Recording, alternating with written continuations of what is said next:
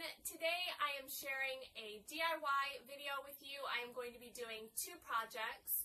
They are pretty different projects, but they are both made with the same materials and in a very similar way. So I wanted to share them in a video together for you. One of them will be a table runner for my dining room table, and the other will be pillows for my living room. They're both made with dropcloth canvas and paint. And so I'm excited for this DIY and I'm very excited to get started on it. If you enjoy this video today, please hit that like button. Please leave your thoughts in the comments.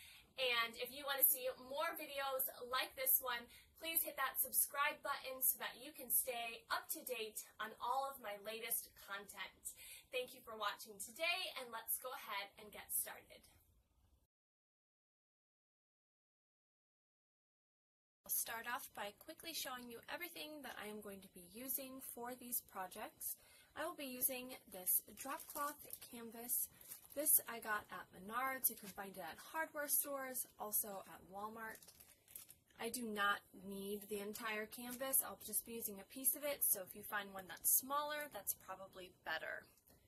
I will also be using this gray paint. I got this from Ace. It is in the color Smooth Slate. Use whatever paint fits with your decor. I'll be using painter's tape. I'll also be using scissors, a paintbrush, and my sewing machine. If you do not have a sewing machine or do not want to sew with this project, you can use something called Stitch Witchery. It is an iron adhesive that can be washed and everything, just like if you sewed your project.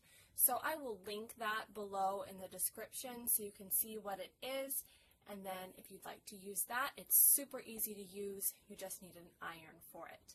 So let's go ahead and start on the project. I am just going to be doing a table runner for the center of my table, so my finished length is going to be 12 inches by 24 inches. So the piece of fabric that I cut from the canvas is 13 inches by 25 inches.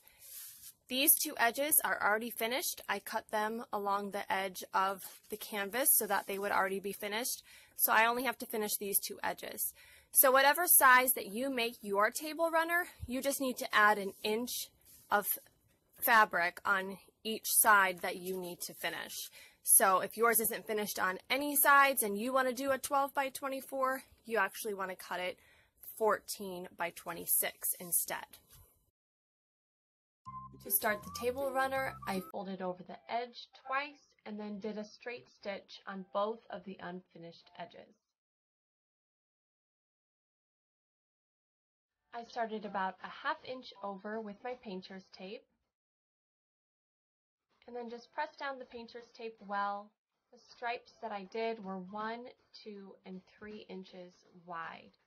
Painted over, and then peeled off the painter's tape while the paint was still wet.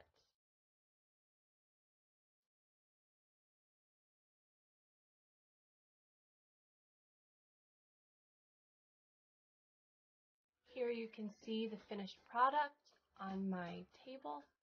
I added some decorations on the unpainted side, and I really love the way that it turned out.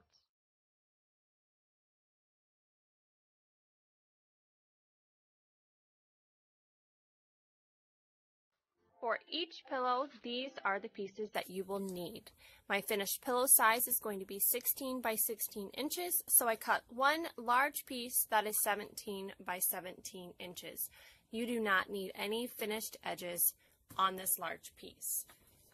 Then after that, I have one piece that is 17 by 12 and a half inches. And my last piece is 17 by 8 and a half inches. So as you can see, when it's finished, these will overlap in the back. You'll be able to interchange the inside of your pillow. I'm going to be using some regular bed pillows inside of this. So you can use couch pillows and recover them, or whatever you might want to do. That way you can just pull this cover off and wash it whenever you need to. For my first pillow, I did 1-inch stripes.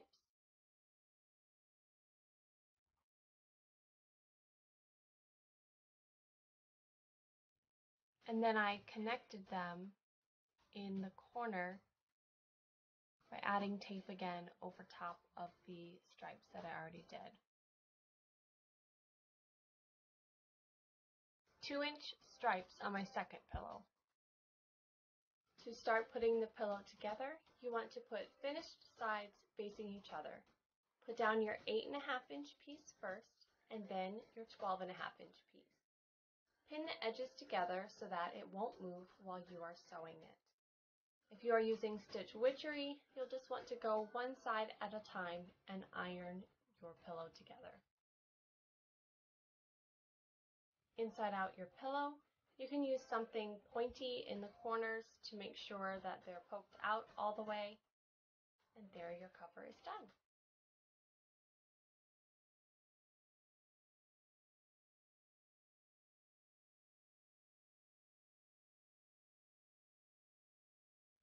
I hope you have enjoyed these projects. Thank you so much for joining me today, and don't forget to hit that like button and that subscribe button. I will see you next time.